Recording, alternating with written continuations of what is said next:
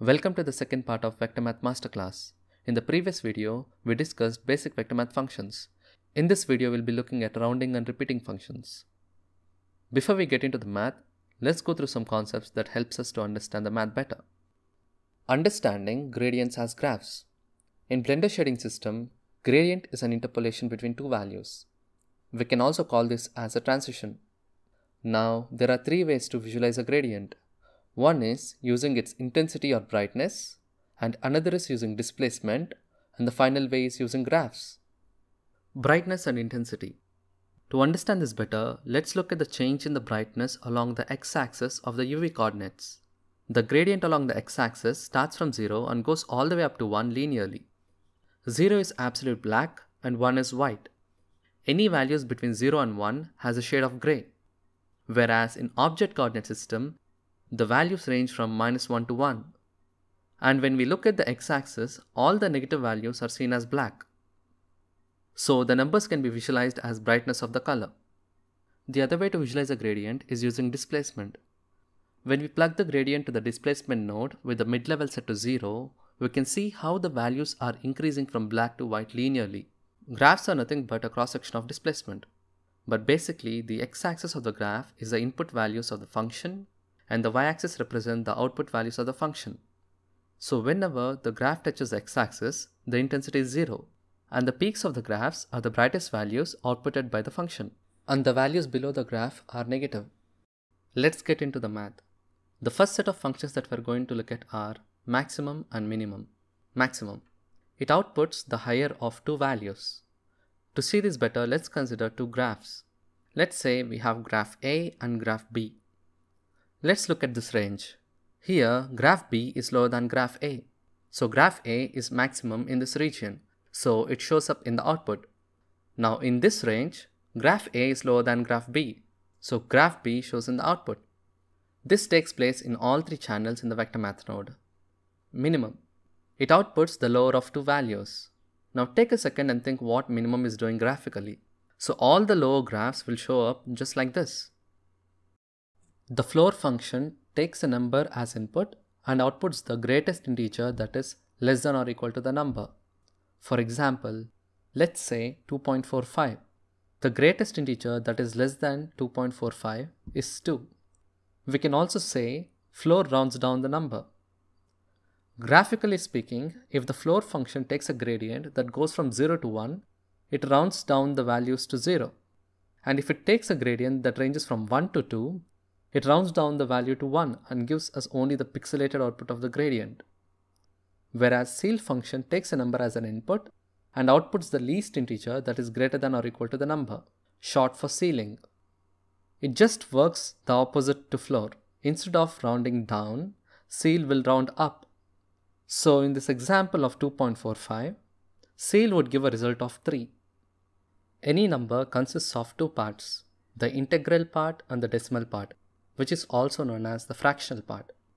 As we saw before, the floor in Ceil only gives us the integer part.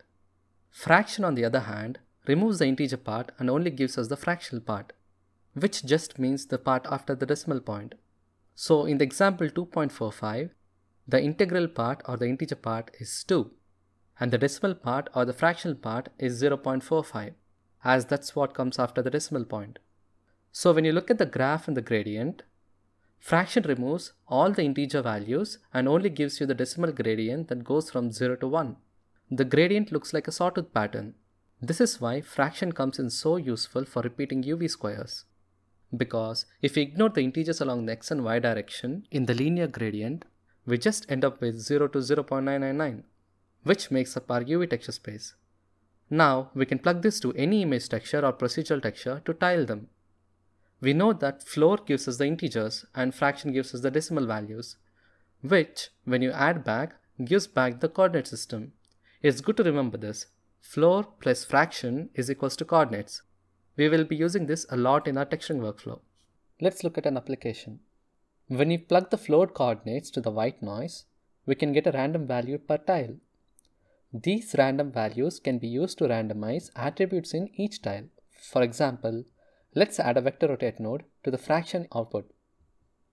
Now we can rotate it by a value. Instead of a constant value, If you plug this random value per tile, each tile will rotate randomly. To see this better, let's load an image texture. We can see that the image texture has been rotated randomly. We can separate the color channel of the white noise texture using a separate RGB node and get 3 different random values from a single white noise. Modulo operation outputs a signed reminder when one number is divided by another. For example, when 5 is divided by 2, the remainder is 1. And when -5 is divided by 2, the remainder is -1. And it outputs 0 for all the multiples of the second input. When you look at it graphically, it basically repeats a linear gradient that starts from 0 and goes all the way up to the value in the second input along the positive x direction. But along the negative x direction, it goes down to the negative value of the second input because the remainders are negative. For example, along the x-axis, let's modulate it by a value of 0.4.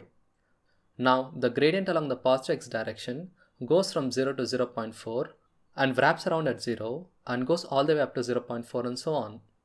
And along the negative direction, it goes from 0 to -0.4 and repeats itself. Snap. It is going to output the multiples of the input number in the second socket along the axis.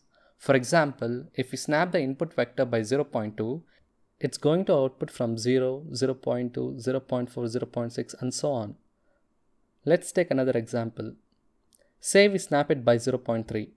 Now it will output the multiples of 0.3 starting from 0 with a length of 0.3 units along the axis. With the same input values, modulo plus snap gives you back the input coordinates.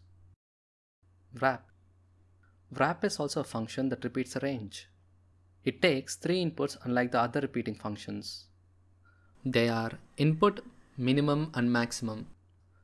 Wraps let you to choose a range to repeat, which can be defined by a minimum and a maximum. For example, let's say the minimum is 0.3 and the maximum is 0.7.